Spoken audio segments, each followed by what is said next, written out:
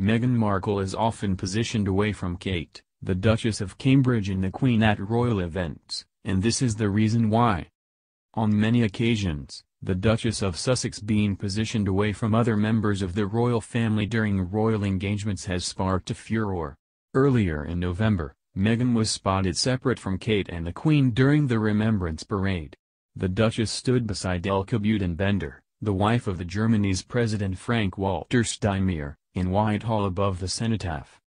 Meanwhile, Camilla, Kate and the Queen all stood together to pay their respects to soldiers who lost their lives in World War I.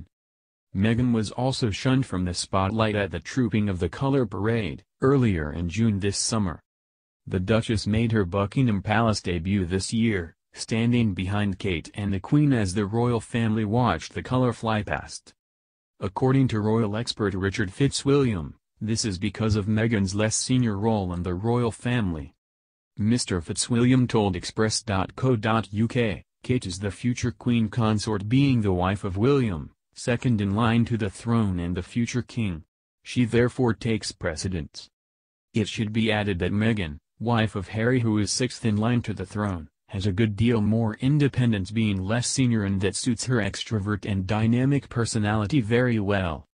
Meghan and her husband Prince Harry will be moving out of Kensington Palace to Frogmore Cottage in Windsor early next year to prepare for the royal baby's arrival. The royals will be renovating the 5-bedroom cottage to include a nursery and space for a live-in nanny. The house will undergo extensive renovations, with 2 orangery extensions and plans to build a bedroom above a studio on the grounds of the cottage. Meghan and Harry will be paying for the decorative costs, but renovations will be covered by the taxpayer. The move comes amid speculations of rising tensions in the royal family. Meghan and her sister-in-law Kate are said to be on sour terms, amid a rumored split in the royal household. The royal family are spending Christmas at the Queen's Norfolk residence, which can prove difficult for the royals who have very different personalities.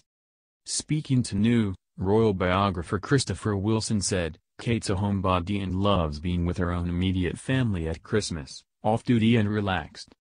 Sandringham Christmases can be an ordeal, even for those born royal, and generally those who've married into the family often can't wait to get away. As with many seasonal family gatherings, there can be undercurrents, and the publicity over the Meghan clash won't make things any easier between the girls.